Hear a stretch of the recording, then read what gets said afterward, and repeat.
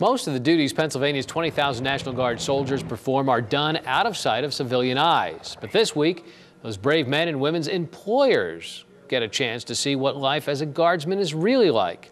Our own Jim Murdoch spent the past 2 days at Fort Indiantown Gap and has more. Flying helicopters, shooting at the enemy, and prepping for a dangerous nighttime mission. No, these folks aren't playing World of Warcraft. They are taking part in an annual tradition at Fort Indiantown Gap known as Bosslift.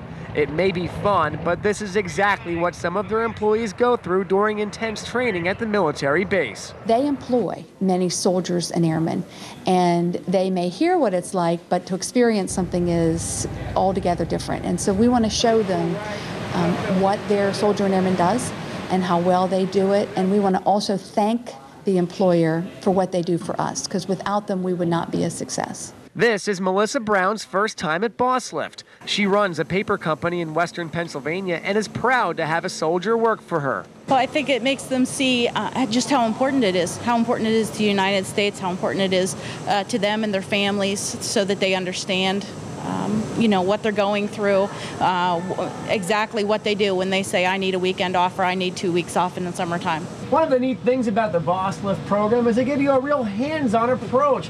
For example, I'm flying a helicopter right now 3,000 feet above Blue Mountain.